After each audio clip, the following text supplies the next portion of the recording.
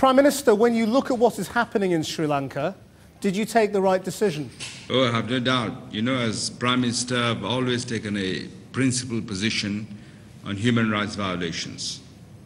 The Commissioner, the UN Human Rights Commissioner, Mrs. Pillay, the report came out also closed. It is a damning report. In fact, from what we see, nothing much has been done. Thousands have disappeared. Detainees apparently are still being tortured. Hundreds of Tamil women who have been raped. There has been no investigation. And there is a pressure, as you can see, we see on television, there is pressure on those who want to speak out against what is happening. There has been a total lack of accountability, and I find this completely unacceptable. Some, I must say, were of the opinion that we should go and engage with the Sri Lankan authorities. I am not of that opinion, because it gives the impression that everything is normal when no progress has been made. There are still some grave allegations of human rights violations continuing, and therefore I welcome the principled stand first taken by the Canadian Prime Minister, Mr. Stephen Harper, then by the Indian Prime Minister, Mr. Manmohan Singh. Because we have values, as I say, which are enshrined in the Commonwealth Charter. We must stick to those values. I have taken the decision not to attend for these reasons, in my own deliberate judgment, because there has been no real progress on the issues.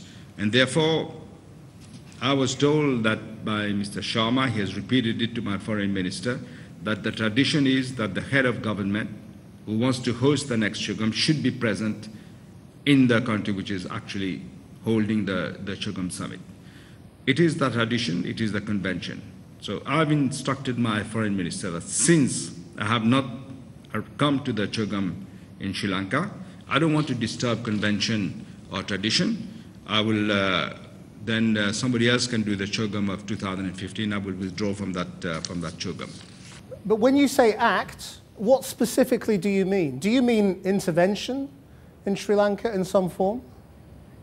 No. I mean, the Sri Lankan government hopefully will act on these demands, start the international independent inquiry, and we can get some results. And don't try to reverse the process of devolution in the north. I think these are the two things that we have to ensure that Sri Lanka does. And what if they do not deliver? What happens then? Then we'll have to think of other things. I think we cannot just condone everything that is wrong and just say we can't do anything. Can you be more specific? I mean, this is what nobody is spelling out. You know, people are saying, well, the outside world will act, the outside world will demand an independent investigation. In practice, you can't force the Sri Lankans to do anything. I presume you're not going to invade Sri Lanka in order to have an investigation or support any kind of UN intervention force. So isn't the truth that if Sri Lanka chooses not to cooperate, there's nothing the outside world can do? Yes.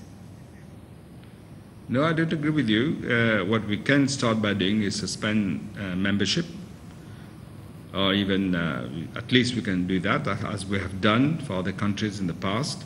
We can look at different sanctions that we can take.